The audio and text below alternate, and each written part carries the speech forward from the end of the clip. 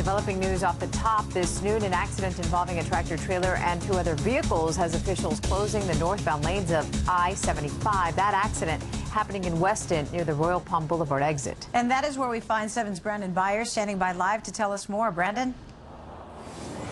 And Christine just spoke with Florida Highway Patrol to give us an update on the situation. They are still working hard to try to get the driver of this tractor trailer out of the truck that he is stuck in. These are the pictures from what you're seeing here at Royal Palm on I-75. Northbound traffic completely shut down on I-75. Now let me show you Skyforce HD. This will give you a clearer picture of exactly what's happening here and just how large this operation is. Again, this is northbound I-75 in Weston.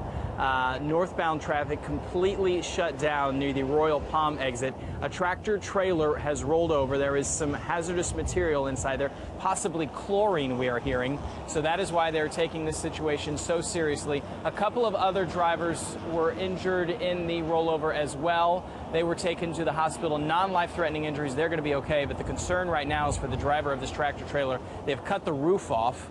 As you look at these live pictures from Skyforce HD, they're trying to find a way to get this driver out of this rolled over tractor trailer safely. Again, this is a hazardous material situation, so the rescue crews are in special gear.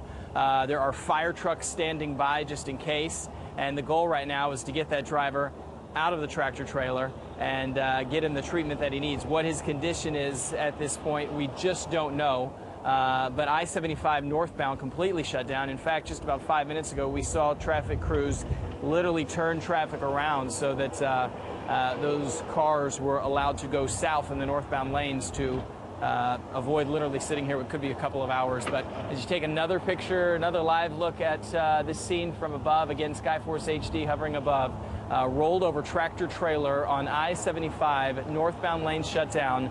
We're in Weston near the Royal Palm exit. We're going to stay on top of this story, bring you any details as we get them. For now, we're live in Weston. Brandon Byers, 7 News.